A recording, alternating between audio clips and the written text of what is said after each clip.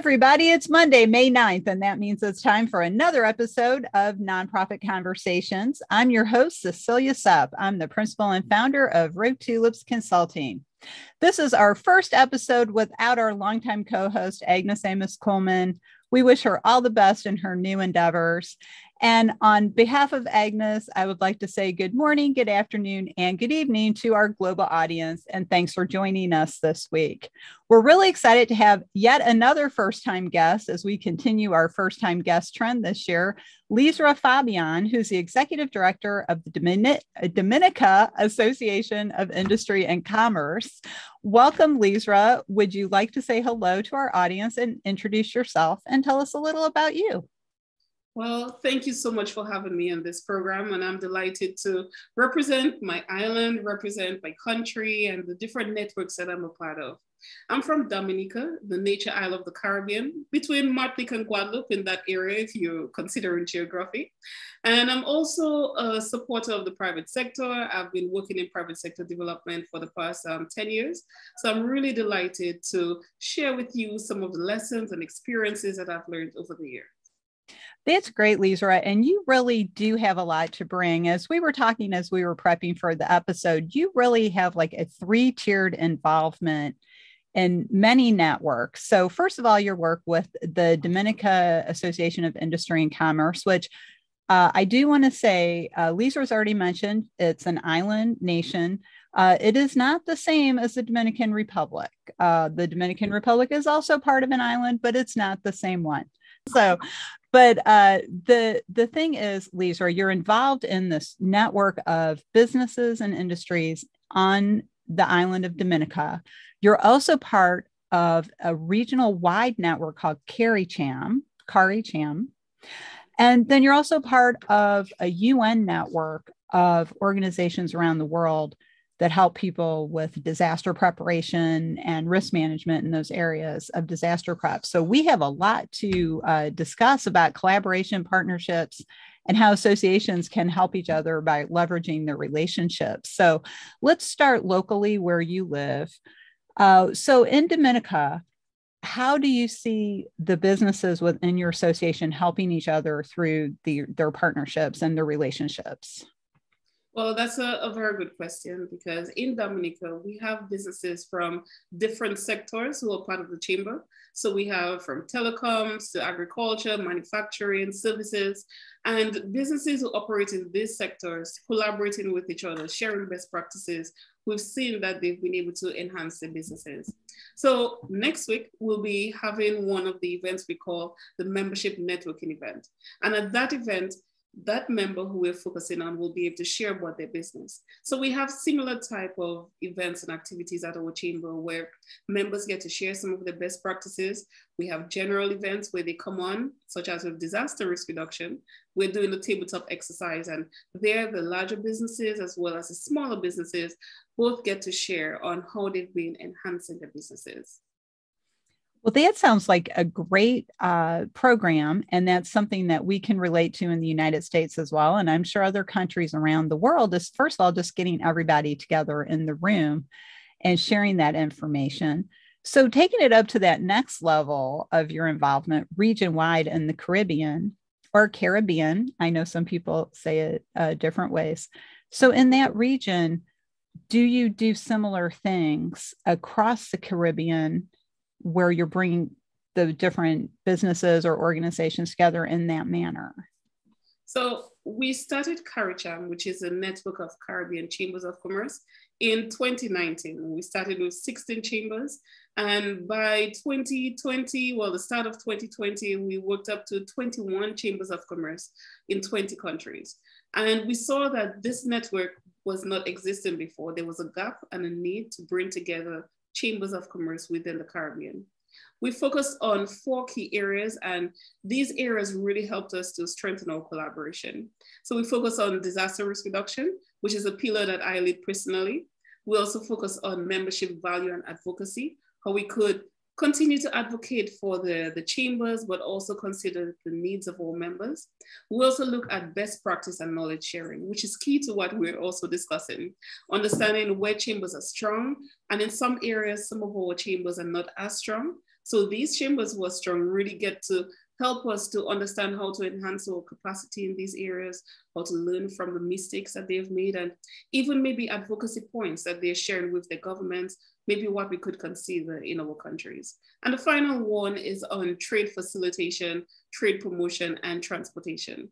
So within the Caribbean region, yes, we are striving towards an economic union for at least some of the countries in the Caribbean community, CariCham, and some of the chambers who are part of this network are not part of that community. But it also helps us to understand how to improve our trade relations, how to advocate better, and how to represent our businesses in the most optimal way.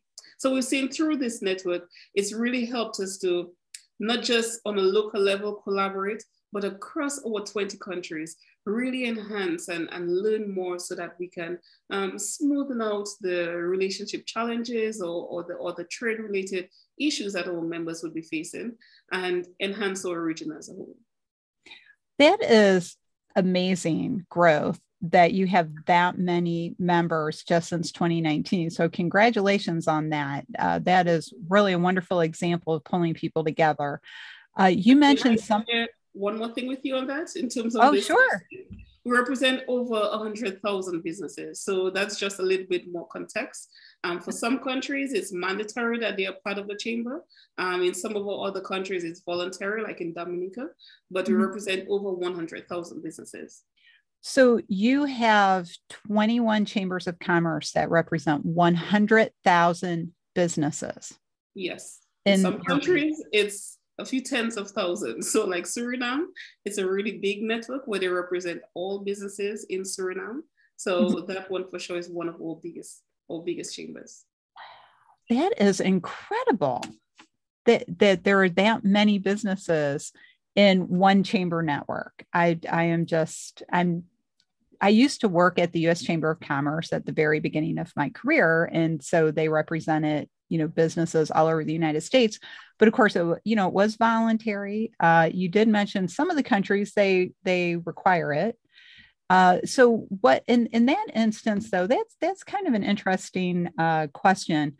So do you know why some of the countries require the membership in the chamber?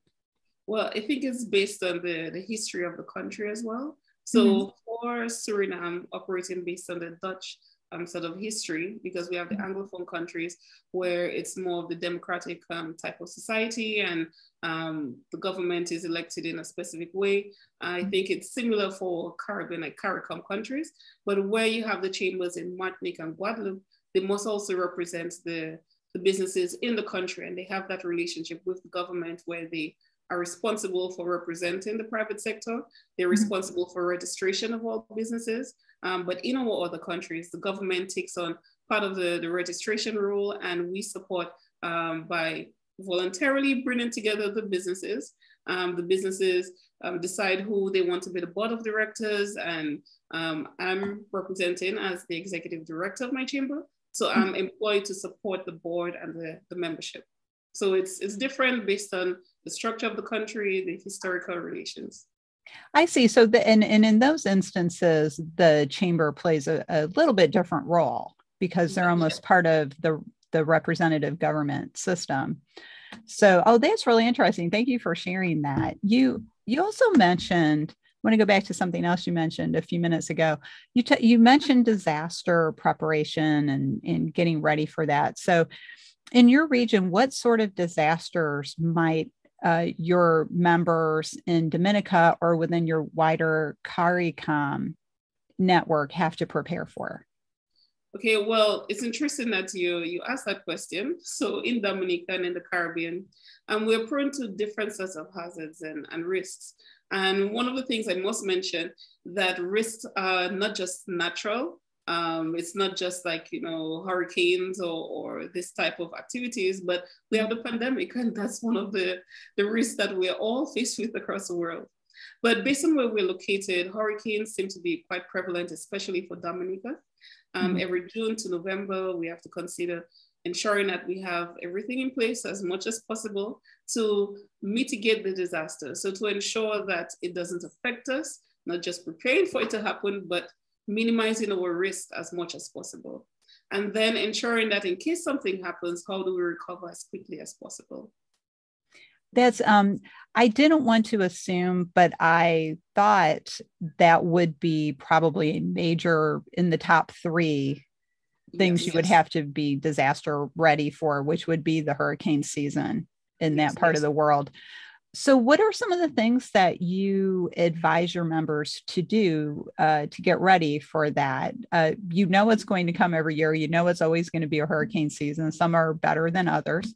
But so what are some of the things that you might remind your members to do, whether it's making sure you have a backup of your database or other things like copies of your documents? Like, what are some of the things that a business might have to do during that period of the year?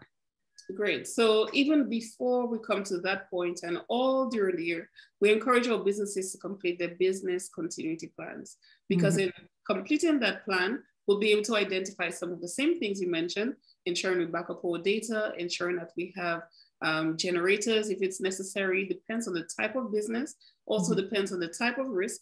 We're able to develop strategies that really helps that business to mitigate the risk. So backing up data online for sure, because if in case something happens, a flood takes place or the building is destroyed, then the data can be recovered because it's accessible virtually. It's also important to consider the human resource. So the employees, looking at vulnerable people, ensuring that the customers can also access information. So how we communicate with our customers, that is also quite vital. I must mention that because it's within the last 24 hours. So CariCham, we created this business resilience toolkit, which is to support the businesses across the Caribbean and any other business who wants to use it. It's free, open source, and someone can download it and use it to complete their business continuity plan. Last night, we held a session, the Chamber, DAIC, together with the International Organization for Migration for Haitian Entrepreneurs in Dominica. So what we realize is that migrant entrepreneurs and migrants, of course, they are one of the most vulnerable parts of our society. And if they are not resilient, then our countries are not resilient because they reside in our countries. So we held a session to support the Haitian entrepreneurs.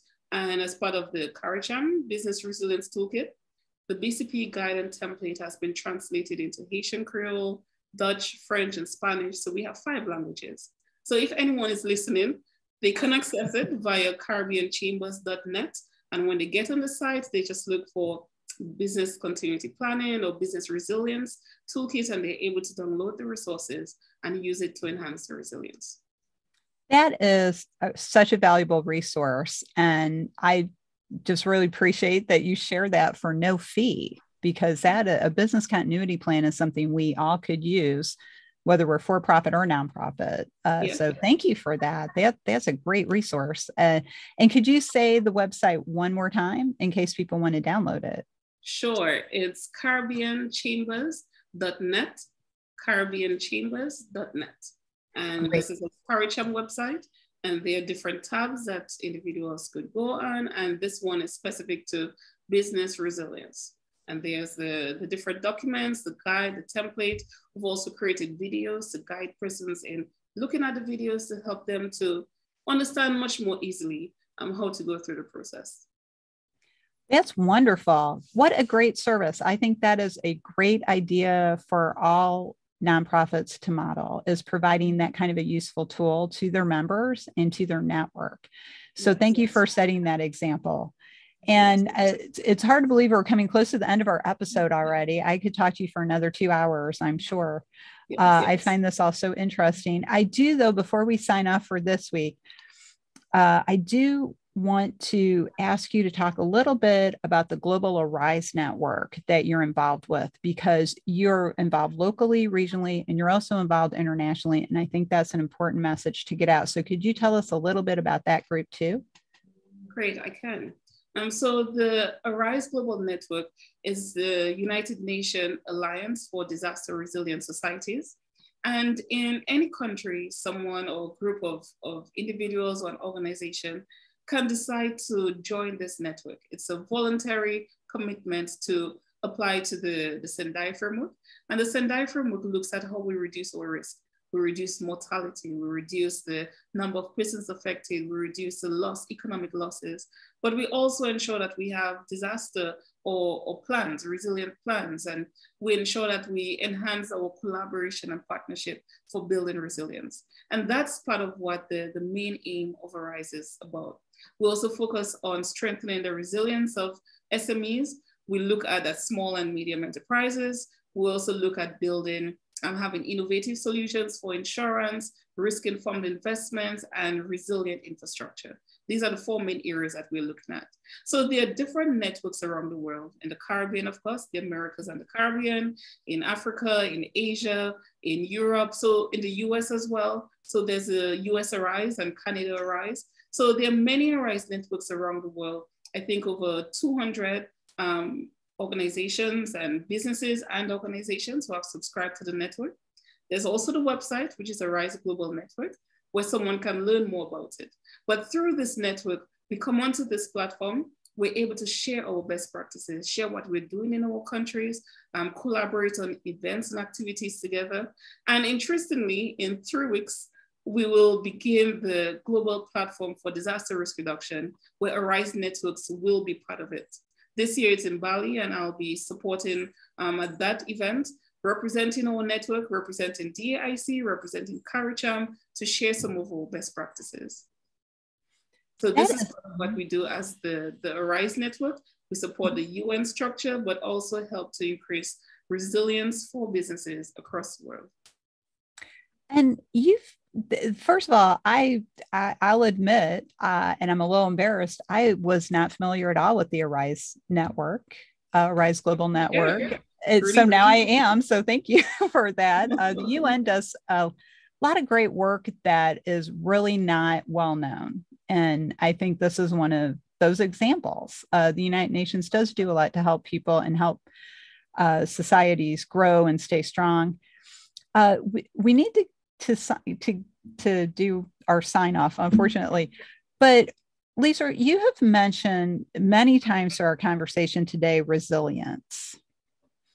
And we always like to ask our guests to leave our audience with a final thought. We don't usually ask a specific question for the final thought, but this time I'm going to. So you've talked a lot about resilience for individuals, for societies, for communities, for businesses, and for the networks around the world you're involved with.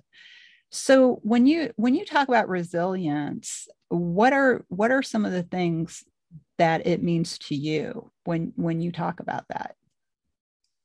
When I speak about resilience, I speak about being able to operate as fully as possible and as quickly as possible after any interruption to our business or our organization. So for different businesses and organizations, it could mean different things. That's why it's important that someone really understand what they're looking for. But we really encourage, like, for businesses to be able to provide their products and services in the shortest space of time. So if it's something that individuals need, it's a real critical need of that the customers, coming back up 5 months later may not mean that it's as resilient. But if someone is able to come up in a few days, sometimes in a few hours, then that means that that business is working towards resilience. That's a great definition of resilience. Thank you. And then I asked you that question. Did you have another thought you would like the audience to take away today? And then if they would like to follow up with you on any of these amazing programs that you are involved with, and I am not a person who uses the word amazing loosely. I am very impressed with you, your leadership, and all of these different organizations that you're involved with. So thank you again for being here. So what is the thought you would like the audience to leave with, and how could they get in touch with you if they wanted to talk to you more? Great. Well, the final thought I would leave, and even based on our discussion here, is that collaboration is key. We really cannot do it by ourselves. So whether it's associations coming together, whether it's individuals or businesses coming together, we need to find some common ground, because if we come together, we can achieve a lot more. I encourage everyone that if they want to reach out to us, they could reach out to CariCham at caribbeanchambers.net, or for DAIC, dominicachamber.org. lizrafabien.com. I'm on LinkedIn. I'm also available, Lizra Fabien, if someone wants to reach out directly. But we're available to collaborate and support and share our best practices with anyone who desires to reach out to us. Thank you so much, Lizra. You have been a wonderful guest, and you have brought so much information in a short amount of time. And one of the goals of our show is to educate people and introduce them to people like yourself. So thank you. And hopefully you will come back to the show in the future and we can discuss some of these other programs. That's great. Well, thank you so much, everyone. This conversation this week has been with Lizra Fabien, Executive Director of the Dominica Association of Industry and Commerce, and so much more. She is contributing a lot in the world. So thank you for that, Lizra. Thank you. Thank you so much for having me. We have to go rogue for now, but we'll be back next week with another exciting episode of Nonprofit Conversations. But in the meantime, make sure you subscribe. We're on a variety of platforms. We're on Anchor, Spotify, Apple, Google, and Amazon Music, just to name a few. So don't miss an episode. We're in audio and video formats. So however you like to learn, we're there. If you'd like to learn more about Rogue Tulips Consulting, check out our website, roguetulips.com. If you're interested in CAE education and preparation for the CAE exam, check out the 501c League, our education program at the 501cleague.net. Thanks, everyone, and we'll see you next time.